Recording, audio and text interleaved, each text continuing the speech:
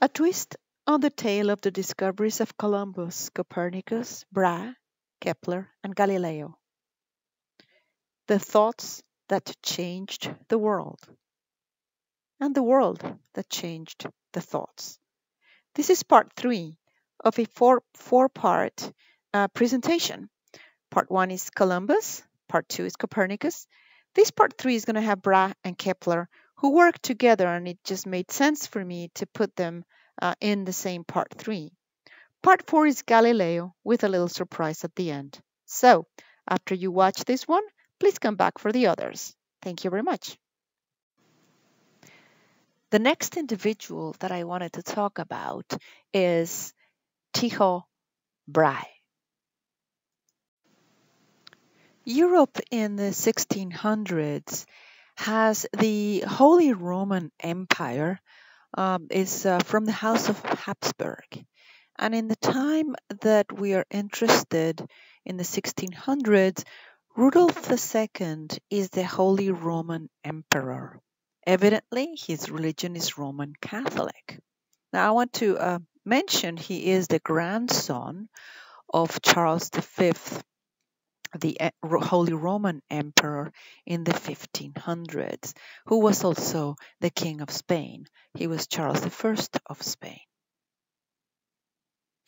In Denmark, we have King Frederick II, and the religion is Lutheran. It has been established after a century or over a century of Christian divide. The Lutheran religion and Protestantism have been stronger and stronger in certain areas in Europe. So we do have in Denmark Lutheran religion established, and it's King Frederick II at the end of the 1500s and beginning of the 1600s, the King of Denmark. His daughter is Queen Anne, who is married to James I of England and the 6th of Scotland.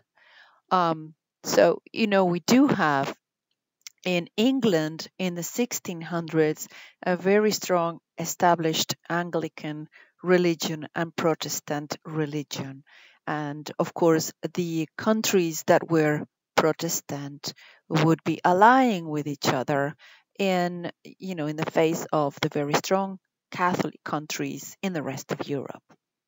During the 1600s in England, what we see is basically the House of Stuart established with the interregnum period with Oliver Cromwell during about a little over 10 years of the 1600s. Other than that, the Stuarts dynasty with a very strong Anglican Protestant religion were established in England. In Spain, we have Felipe III, Roman Catholic by religion. He is the grandson of Charles V. So he is related, of course, to the Holy Roman Empire. They're cousins, and they do have a very strong view of Catholicism in Europe. Poland and Lithuania are united. It's a very strong alliance, and they also follow the Roman Catholic Church. And in France we have Louis XIII, who's a Roman Catholic and a very strong proponent of the religion. He's from the House of Bourbon. So at the end of the 1500s and beginning of the 1600s, the King of Denmark is Frederick II, and Tycho Brahe is born in Denmark. He is a Danish nobleman, and he's also an astronomer. Since very early age, he's fascinated by the movement of the celestial bodies, and he's fascinated by studying them and making notation. King Frederick II makes him Lord of Hven, which is an island right across from Denmark and Sweden. This island was given to him as Lord of Hven, and he really dedicated this island to the pursuit of his astronomical observations. He builds first temple. It's like a castle, but it's not built for defenses. It's actually built to be dedicated to the arts and sciences. And the name is after Urania, the muse of astronomy. What I put here is an engraving of a mural that existed in that castle. It apparently was a very large mural that celebrated the astronomical devices that Tycho Brahe had for observing the celestial bodies. This was a structure above ground, and due to the movement of the terrain, we are led to believe in documentation that the observations were not very good and it wasn't very stable. So soon after, he realized that he had to build underground, and that's when he created his star castle. It is next to Uraniborg, and the maps that are still available show the underground structures that he built to make very accurate and precise astronomical calculations. King Frederick II of Denmark is succeeded by his son Christian IV. And unfortunately, with Tycho Brahe, there are disagreements, and Brahe moves to Prague after being sent to exile by Christian IV. So when Brahe is in exile, he has to leave his castles and all his astronomical devices, but he is invited by the Holy Roman Emperor. Rudolf II was a patron of the arts and sciences, and he invites Tycho Brahe as the official imperial astronomer.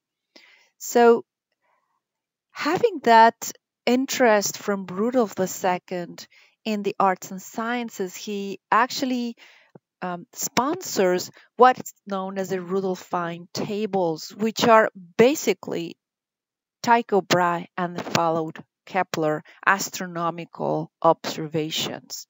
What you see there is the iconic frontispiece of these tables in the first edition. And very prominently, Tycho Brahe is depicted there, and under him in that image is his island of Hven. So it's a document that Rudolf wanted to make sure he acknowledged the work of Tycho Brahe and embraced his ideas and his observations. Basically, the Rudolphine tables are going to be based on Tycho's data and Kepler's model of the solar system. Tycho Brahe was aware of Copernicus' simplified system of the heliocentric model, whereby with these calculations, Copernicus had hypothesized that mathematically, if the sun was at the center and not the earth, the positioning of the different celestial bodies known to the human eye then would have a very easy circular orbit around the sun. And he also measured where the placement of the different bodies would be. Now, Tycho Brahe made a lot of different calculations, measurements through not only years but decades of very precise observations. And what he basically did was based on empirical data, on very, very accurate observations, looking at tables of numbers and angles and how the bodies appeared on the sky through decades. He was able to actually identify what were these orbits, what was the epicenter of the orbits, and he finally fitted the model to accepted ideas. So he had been born in a Lutheran country in Denmark, but he developed most of his later work in the under the Holy Roman Emperor moving to Prague, a Catholic environment. Now, both environments, very Christian, had accepted ideas of the center of the importance of the world, dominated and dictated by God. And there were some concepts in the Copernican model that collided with these very strong religious ideas. So, what Tycho Brahe does is he tries to understand from his data how can he fit the model to accepted ideas and include some of this in his model. It's quite interesting. In the Tychonic system, what we see is that the objects here depicted with the blue orbits, which is the sun and the moon, they will be actually moving around the earth. And when we think about it from our point of view on the earth, we do see the sun moving around the earth, and we also see the moon moving around the earth. So what Tycho Brahe was doing with his measurements was to say we still have the earth at the center, and the sun and the moon move around the world, and the earth is not moving. And then what he hypothesized was the other objects depicted here with the orange orbits, they moved around the sun. So he reconciled the ideas from a geocentric Ptolemaic system with the Copernican hypothesized system of heliocentrism. Finally, he did talk about having the spheres fixed around this whole system. This is a simplified version of his very complex measurements and his very complex ideas, but basically the Tychonic system has this combination of geocentrism and heliocentrism that were reconciled with the Christian church. So in this talk's timeline, I did mention my take on Columbus is that he's an explorer of the unknown. There may have been things that were known to him. He put different things together, but the reality is that he was driven by exploration of the unknown. He dared to use new technologies, and he really went beyond the expected. Copernicus, in my mind, is an individual who's trying to use science to understand the world around him. He's doing a lot of mathematical calculations. He's using his imagination to simplify a model, but his very strong Catholic principles did not allow him to actually believe that the mathematical data that was so beautiful was actually true. Um, Apparently, in his books, he's saying this is lovely, it's very simplified, but we know this not to be true. Then comes Brahe. Brahe does have a drive for empirical, accurate measurements. He does reconcile data with religion. He amalgamates the heliocentric and the geocentric systems into one in order to explain the world around him better. So the next individual that I wanted to talk about is Johannes Kepler. In the 1600s, Europe is dominated by a difference in Christian denominations. We have the Holy Roman Emperor Rudolf II, who is a Habsburg. He is a grandchild of Charles V and Charles I of Spain. He is the Holy Roman Emperor of the 1500s. Johannes Kepler is born in the imperial city of Wilderstadt. It does have certain autonomy from the Holy Roman Emperor. The city is right in the middle of what today is Germany, and it's said to be the gates of the Black Forest. During his life, he moved very near his original city to Tübingen, and he studied theology after Melanchthon. Melanchthon was a friend and follower of Luther. They were very, very strong Lutherans, and Kepler, within the Holy Roman Empire, he's in this imperial city that has a very strong Protestant religion, and he is born and raised as a Lutheran. He actually was known to defend the Copernican heliocentrism from both theoretical, he was a very good mathematician, but also theological perspective. So in his whole views, and he has a lot of publications, one thing Johannes Kepler did a lot was to publish a lot. And he was an ultimate thinker and interpretation of the data with a very strong religious belief in God at the center. So he actually explains, well, the sun was put there by God, is the principal source of power in the universe. So it would just make sense that it would be at the center of this universe. So Kepler very strongly believed that this system did not contradict religion, and he went a step ahead from Copernicus himself. He actually said, it is true, it is real, and he did believe the calculations were accurate.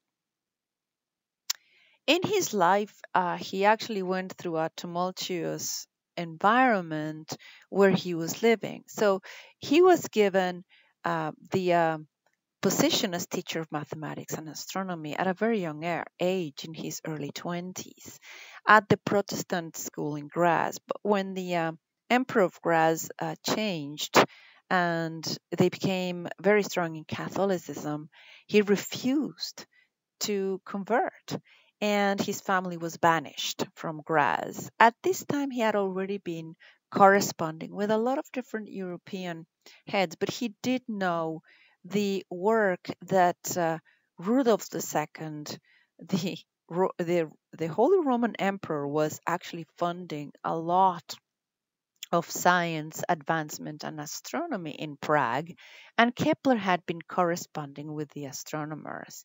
So, sure enough, he moved to Prague after negotiating his contract with Tycho Brahe. He worked directly with him. Tycho Brahe died a few years after the arrival of Kepler, but Kepler really went into Tycho's calculations to understand, painstakingly going over every single number that had been taken through decades of very careful observations. His primary obligation in Prague became as imperial mathematician, and he was to provide astrological advice to Rudolf II. This position protected him so he could continue practicing his Lutheran faith right in the middle of the Holy Roman Empire. So what were his findings and his contributions to science? He really went over the empirical data. He based his models on measurements. He looked at all the measurements taken in Tycho Brahe's observatories, and he started working on them very carefully. He issued 3 laws of planetary motion.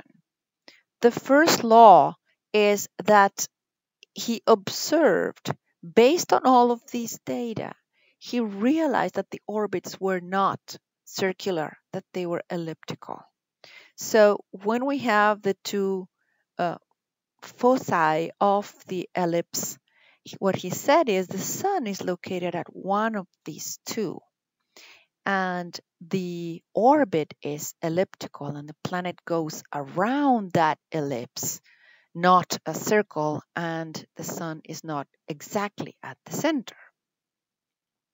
The second law actually explains that the speed at which an area is covered, the same area is covered at the same speed. So in other words, when the planet is closer to the sun, Because it's closer to the sun, it's covering the same area as when it is farther from the sun, but this means that around the ellipse, it's going faster. So the planets are moving faster when they're closer to the sun, and they go slightly slower when they're far away. Again, all of this was done based on him poring over all of the careful measurements made by Tycho Brahe in Denmark and later in Prague. He really went over decades of looking at a single planet, when it was seen, the different dates and the positions in the sky, so that he could actually issue this law and realize that it was an elliptical orbit, and that the movement was not at the same speed, that the speed changed in order to cover the same area.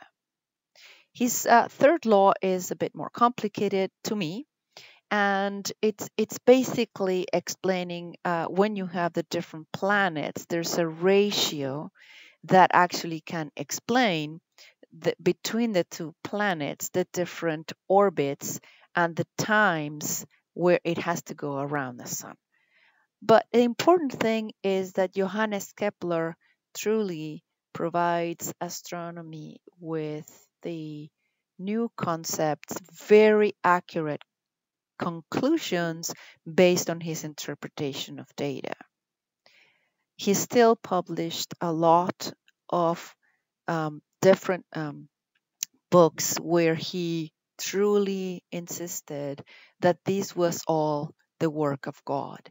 In his mind, God had created the cosmos in a very orderly fashion.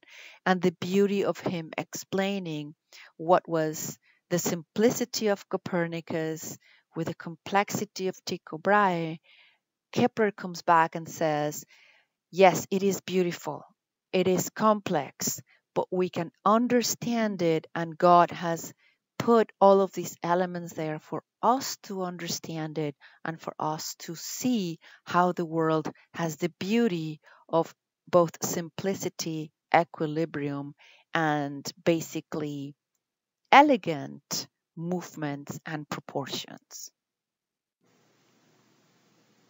So when I mentioned Columbus as an explorer of the unknown, he took calculated risks to go beyond the expected. Copernicus used science to understand the world, but he did calculations, he used imaginations to simplify a complex model, but at the end his strong Catholic principles prevailed in saying this is all theoretical. Tycho Brahe actually, with very painstaking empirical measurements and accurate measurements, is reconciling the ideas of saying, well, we can have heliocentric and geocentric also. There's no need to not believe that these calculations are real. And then finally, we have Johannes Kepler, who comes with interpretation of the data and reconciling all this data with religion in what today we know is the most accurate way of understanding the movement of the planets. Thank you for listening to this part 3 of a 4-part presentation. These are the references that I recommend for the whole 4 parts. And if you haven't watched the others, please tune in my YouTube channel where you can find the other 3 parts. Thank you very much.